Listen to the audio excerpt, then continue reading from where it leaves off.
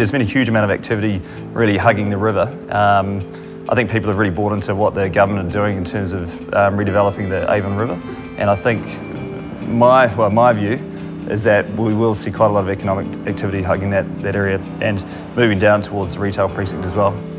This particular precinct covers a lot of range of things. So we've obviously got my bars and restaurants, and it's two-storey bars and restaurants with a central promenade that runs through the middle.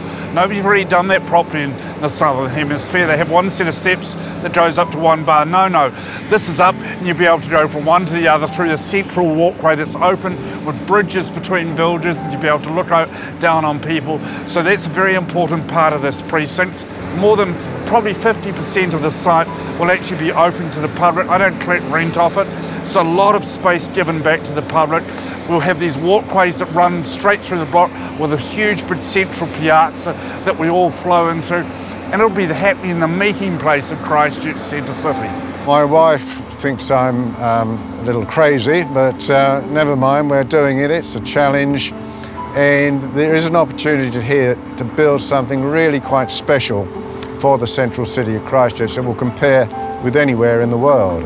We're taking on an enormous job trying to get Christchurch back on its feet again, and I think the people who are doing most of the development at the moment are doing it as much with a passion for Christchurch as they are for the money. We're constructing buildings anywhere from probably about $2,500 a metre to maybe $3,700 a metre, so which is pretty challenging for owners, which considering a lot of them are chasing the same rental dollars.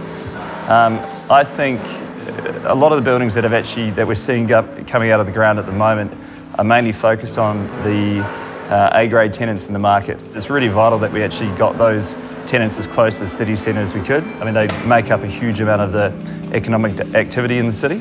The next challenge for the industry will be how do we build modern, safe, enjoyable places for people to work at an affordable level. I looked at all of the different systems that were being used internationally. I took advice both locally and internationally, and this seemed to be the best solution. It's a little more expensive, but it's the gold-plated safety system for a building of this nature. What we're seeing behind us, this is all low damage design. First in the world. This is two-way hinge joint, low damage design, never been done anywhere in the world. These buildings will stand up to any sort of earthquake.